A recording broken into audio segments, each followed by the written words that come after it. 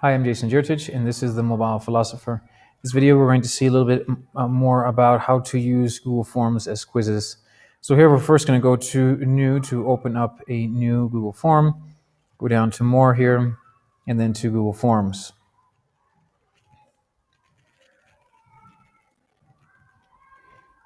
Now that we're in the Google Form, we can see that we can change the title. These two here are semi-connected, so I can go up here and click on Test, for example, type it rather. Jump out, it'll change the test here. Then here, if I go here and space 2 to change the title, you can see that this one will remain the same and this one will change to test 2. What do the students see? Test 2. What is the title in Drive? In test. So just make sure you know that this is what the students see. So this is more important in this case in regards to titles. Second thing we're going to do here is go to the configuration here of settings. So we can change this thing to a quiz. So we're going to go here to quizzes, and we're going to make this a quiz. As you can see, we have new options here, which is we can see the options as releasing grades immediately after each submission, meaning the students will automatically see what they got from their quiz, or we can say later and manual, which is typically what you want to do if you don't want the kids to copy the answers by screenshots or something similar. So it's better just leave it as later.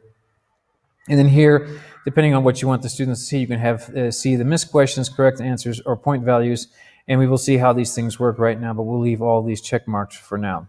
We'll click on Save here, and this now transforms this into a quiz. Let's go back in here just to see the rest of the options here. We have Restrict to the schools. So this is very important if you don't want the exam to be public, so we're going to click on this guy. And then collect email address. This was something that was direly missing the last time that Google had allowed us to do these types of things. And so now we can do this automatically. We do not need to have a question asking for the student's name. With this, is more than sufficient. And then down here, respond receipts, we're going to leave this as blank. This is what caused a lot of problem with professors beforehand, which is this was automatically checkmarked, which means the students could receive a copy of their exam. So we're going to leave this uncheckmarked. And then down here, we can say limit to 1 response. If you don't want the students to keep on repeating the exam, then we'll just leave it as 1. You just have to make sure you have good enough internet for this, because sometimes the internet might fail and the kids might have to do it again, and it causes Google a little bit of a problem. So just make sure you keep that in mind. Respondents can edit after submit. We definitely don't want that. If it's an exam, if you want the kids to learn actually from their errors, then you can have them do it again and put edit after submit. And then see summary charts and text responses. Unless you want the students to know how well they did in comparison to everyone else, it's better to leave that off. So with that, we can leave it like that. And then finally, we have the presentation here. And on this, we have show progress bar. If it's a long exam, it's important to click on this. The students know exactly how much more they have to finish. Then shuffle question order. That means to make sure the students do not get the same order of questions. This also is tremendously helpful to make sure that copying and plagiarism are not as easy to do. Then down here, you can put your own response here. When they finish off the confirmation message, you can put whichever you want here, and it makes no difference. You can say thank you very much. You can say response was recorded. Whatever you want, you can leave here. If you don't, it just says your response has been recorded. Then we're going to click on Save. And now we're ready to go. So now our form has been formally transformed into a quiz, and so now we can start looking at all the options here. So under this, we can say, for example, this is a math test, and leave it like that, or you can leave general instructions for the entire exam here as well. I typically use this area for instructions. Then we have the questions. We have different types here. If we go under multiple choice, we see short answer, paragraph. This is like a 1 or 2 word type of answer. This is a sentence or more than 1 sentence type of answer. Multiple choice, the student can choose only 1 option. Check boxes, you can choose more than 1 option, and drop down is exactly the same as multiple choice. The only difference is that this is more used when you have, for example, more than 6 options. Sometimes I'll have exams or exercises where there's 15, so that might sound exaggerated, but it can happen. So you might want to use drop down instead of multiple choice in this case. Linear scale is on a scale from 1 to 10. If you want the students to choose from 1 to 10, you can do that. And multiple choice grid is, we're going to leave this for another video. And typically these first 5 are the ones that are going to be used the most. But if you want Google to automatically correct things, you need to use these 3 here.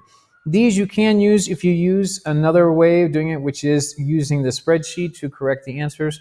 I will show this in another video. But for now, the only 3 that Google automatically corrects are these 3 here when you're using its options for doing a quiz. So just keep that in mind. These are the 3 options you have regarding doing a quiz. So we're going to see how all 3 look. I'm choose the multiple choice here. Here we'll put a 2 times 2 just for a simple exam. Here we'll put, for example, 3 and then enter 4 and then enter and 6, for example, and then 8. Now, as you can see, we have another possibility of letting the students add other, which means they can write in an answer if one of these is not correct. So you can have that do that, but just keep in mind this will not be automatically created by Google. As well, as you can see here, we can add an image to every single option and up here. So you can now add plenty of images everywhere to help clarify something that you are going to offer, whether it be an option or the question. So keep that in mind. It's also very, very helpful if it's something complex or mathematical that you need to show. So graphs and things like that you can add now with these images. Then we have down here, we want to put this on required, obviously. The question needs to be answered. If we don't put this, the student can skip it. And then here in the 3 bar, we have a couple other things. We have description, which is something that you can add here. Now we can add instructions.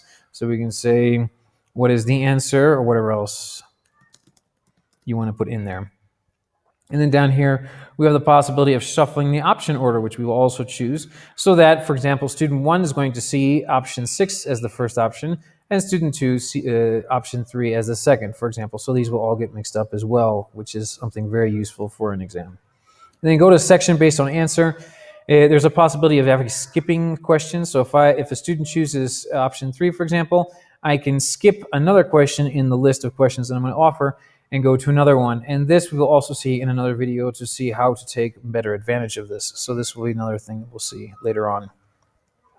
So after we finish that, then we go here to the answer key, and we need to find out which ones are going to be the right and wrong answers and give us our points here. So here we'll put, like, for example, 1 point, which is the simple one, and we'll say here that this is answer 4. And as you can see, it corrects it here. And in the other check boxes, you can actually have more than one answer correct, so that's also good. Then you can add answer feedback. So you can say here, so what exactly do I want to put when it's correct, and what exactly do I want when it's incorrect? And I can even add a link here, for example, to a video or whatever, to clarify why something is right, and then the video can clarify this point here, for example, YouTube, whatever. So if I go here, you'll say link to, and you just put whatever link you want, and then the text you want here to add. So those are very nice options here to really give rich feedback to the kids after they finish, if you want to give the exam back and not just show them on the screen. Again, if you want to have the kids receive everything, that's wonderful. Just keep in mind that some of the kids may take screenshots or take a photo or something else. So if you want to use an exam constantly in the future, you need to make sure not to offer everything to the kids. Otherwise, they're going to be able to copy that and pass it on to their friends and other students. If that is what you want to avoid, then you need to make sure that you don't share everything. So here we have edit question again. We go back, we have a check mark indicating that this one is the right answer. So that will be taken into consideration. And then, so as not to redo this whole thing again, we're just going to put a duplicate here. And here we'll just put, for example, let's put 3 so that we can just add this guy as the check mark. So as you can see here, this one's check marked. I had to go back into the answer key and click on this guy here so we don't have the same problem, and get rid of this one. And as you can see, actually, funny enough, it's even allowing me here to offer more than one option as a correct option. So just keep that in mind. It makes no difference of the 3 types we showed. You can choose as many right answers as you want. Again, we'll just leave it as 1 point, and then going back to edit. And then down below, we're going to, again, if I want to delete this, I can just click on delete here, but it's not necessary. So here, we want to change this guy actually to a different format. So we're going to put this as drop down so you can see the differences when we look at the preview. And then we're going to duplicate this guy. As you can see, stayed like this, but we're going to put this as a check mark, check boxes here. And then we're going to change this, for example, we'll leave it as 4. Okay. So we leave it at check marks. Everything else stays the same. We go back to the answer key. We're going to change this now to 8 and get rid of this one. But because these are check marks, check boxes, we can easily have more than one answer correct, and Google will respect that. So just keep that in mind. So we have our 3 questions here, and you can have as many questions as you want. So for example, if I go back to this one, and if I wanted to go here, go to section based on answer, I can see, as you can see here, if I chose 3, then I can skip down to some other parts. And these are by sections here. And this is another thing I'm going to show you right now. If we finish this off and we had the plus sign here, we have this is adding a question, but then we have other options here. We have add title and description, add image, add video, and add section. And this is the strongest one. So let's say after this I want to add a section. What this does is separate the questions. So instead of seeing all 3 questions in one web page, we can divide them up. And this helps tremendously, especially if you don't want the kids to copy, so that on one screen they're going to see question 1, on another screen they'll see question 3, etc., etc. That's why it's important not to number the questions. If you try to number the questions, then the students are not going to know exactly why they're all disordered. So it's important not to number the questions so that they can be in any order that you want, especially if you've chosen that. So here, I can go here, click on this guy, and then click on another section. And now I have these things separated question by question, which is also very helpful, like I said, to avoid copying and plagiarism. So I would highly suggest doing this when you are designing your exam. So now we have the 3 questions. They're all obligatory. We know this by the little red star here stating that this is the correct way. These 6 bars here, what this indicates is that I can actually hold this and then move it around. So this is the possibility of moving these questions around. That's why they're there. And then here, as you can see, as I mentioned before, you can say continue to the next section, or I can skip sections. Or if I go here again, I can say, instead of going to the next one, I can just skip down to 3. So it depends on how you want to design this to allow the students to skip around the exam or put harder questions and easier questions within the same exam. And so that some students see the harder ones and some students see the easier ones without having to create multiple exams. So this helps tremendously as well. But again, we'll go through this in our video. So as you can see here, we have our 3 simple math questions here. If we go up here, as you can see, we're going to see that we have a preview option here. And this preview option allows us to see what the student is going to see when they look at the answer. So we're going to click on this just to see what this shows. And as you can see, this is what the student is going to see. So I have the possibility of seeing the answers here. So we're just going to choose a couple and see what happens. So we'll make this one wrong and go next. Then we're going to choose this one. Here it says drop down, as we mentioned before. So in this one, we'll choose the right and go to next. And this one as well, we're going to choose correctly. Now again, as you can see, the student could have chosen more than one option, and the instructions could have said this. You may choose more than one option, it would have been fine. So we have this, and then we're going to click on submit to see what happens. After we click on submit, it's going to say your response has been recorded. Remember, this sentence here, you can change and edit to whatever you wish. So now let's go back to what we had before and see exactly what this did. So as you can see here, we have responses, and we have responses 1. So let's go to the next section here, which are responses. And this response is going to give me a summary of all the students. So if I have 10 students or 100, all of this will come out here indicating to you how many people actually got a certain question right or wrong. So it gives you a tremendous amount of information in this case. And then up here, I can go to individual, and I can see exactly what the student did. So here, as you can see, I marked this one wrong, I marked this one right, and marked this one wrong. And it tells me down here how many points here. We said, okay, we have 2 points out of 3. And so basically it gives you a nice summary of what the students can do. And in here, I can move myself back and forth from the students, or I can choose a drop-down list and skip to the students I want. So you have both options to skip to one student or just to go one by one here. I can print this out, obviously, or I can delete the response of the student. And here you can see I can accept responses, meaning if the exam is already passed, I can block this so the students cannot put any more. And if we go here, we have get email notifications for new responses. So if a student adds a response, I can get an email notification to find out if the student actually did that or not. Select response destination, so I can see where, if I want a spreadsheet for this. Download the responses CSV, which is also good. Print all responses and delete them. So the select response destination is exactly the same as this guy here. It means it allows me a spreadsheet to see all of this in something more formal. And this is what I use actually to correct answers that are open. So we're going to just click on this so you guys can see what it looks like.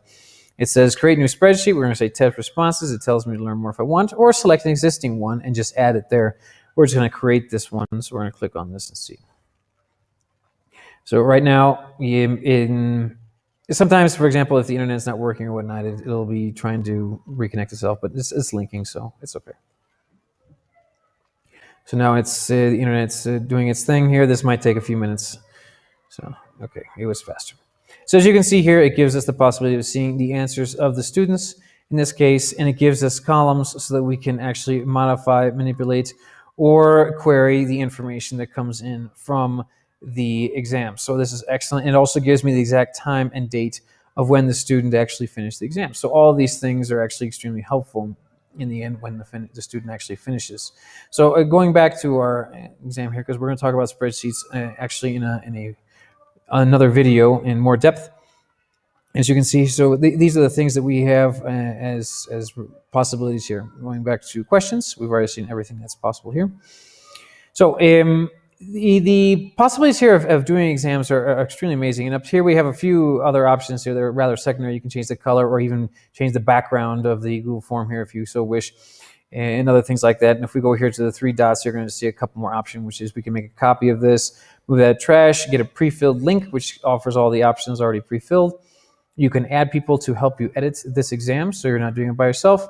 Script editor, which we'll see in another exam, and add-ons that also affect the way the forms work. So if I click on this, it'll open this up here, which gives you various options. And again, this all depends on how fast your internet connection is. So if it takes too long, we're just going to skip it. Okay, it's coming out here. It gives you the possibilities of adding extra stuff. So I can add math graphs, for example, in this. Choice eliminators, so that when one choice has been chosen, that choice disappears from the list for other people who are taking the exam, for example. We have email notifications. We have a whole bunch of stuff that we can directly or indirectly connect. We can even use this for Slack, for example. So there are various things you can use here, and it's good to go over these and just to find out what are possibilities that you can connect or relate Google Forms to in relationship to this stuff. So, and that's pretty much the global vision of this. Obviously, at the end here, you can choose a video. Just keep this in mind that the videos are only YouTube videos for now. This is not a Google video, so it's a slight complication. So you'll have to choose or upload a video to YouTube and then make it unlisted if you so wish, if you don't want anything public, but you're going to have to keep that in mind. And then here with the send button, it gives you the options of sharing it. So we have email here to choose subject and message, include form and email, so that the form actually comes out in the email instead of the students or someone opening it up in a new page. And here we have the links. You can actually share this link or shorten it to such a way that you can just share this faster and then copy it. You can share it to Google Plus here if the students have that. And then you have embedding. You can also actually embed this in another website, for example, Google Sites in this case. So you have quite a few things here that help tremendously to do this well. You have automatically collect response again here. And that's all we need. So we can just click on copy there, for example, or just go here. And what normally I do, I just click on this, shorten this, and then I click on copy so I can have it ready to go in this case. So after finishing all that, you just send that. You can paste it into an email or paste it into Hangouts, whatever you wish, so that the students can receive that link and you will be set to go in regards to your forms in this case. So in later videos, we're going to see more precisely how to use Google Spreadsheets to correct open answer questions. And then in other videos, we'll see how to take a major advantage of this type of possibility of jumping questions, things like that. So if you have any doubts or anything else in relationship to this video, please put them under the video in the comments, and I'll be more than happy to respond to them. Thank you very much and take care.